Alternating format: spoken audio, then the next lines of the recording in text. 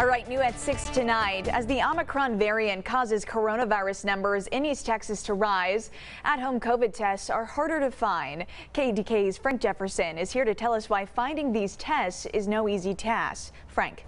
And Sarah, when East Texans, when they go into most of these stores or pharmacies, the at-home COVID test shelves, those are bare. Now, most of these places are still waiting on new shipments. And as soon as we put it on the shelf, they're gone. Health leaders say the highly contagious Omicron variant is now making up a majority of the new cases. This is making it harder for East Texas pharmacies to get more tests in stock, leading some experts to push for higher quality masks to stop the problem before it begins. Cloth masks do very, very little. I mean, maybe, just sort of on the margin.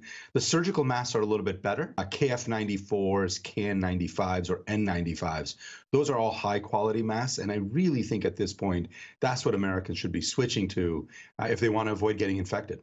Pharmacy owners are paying more than 3 to 4 times the usual amount as they try to replenish the shelves so they can get their customers the testing kits they need. Despite the lack of availability of at-home tests, they're not as accurate as professional tests. And so just because you get a result at an at-home test, it's something you need to follow up with a healthcare professional and make that those results are accurate. One of the biggest problems with the at-home test is not following the instructions properly. It's easy to contaminate your sample or to get a poor sample, and that's the biggest challenge with the at-home tests. Symptoms of the Omicron variant usually start with scratchy throat and possible sinus issues, which is why these are so hard to get during this time of year. Just hang in there, be patient, and just know that everybody in the healthcare profession is doing the best they can do.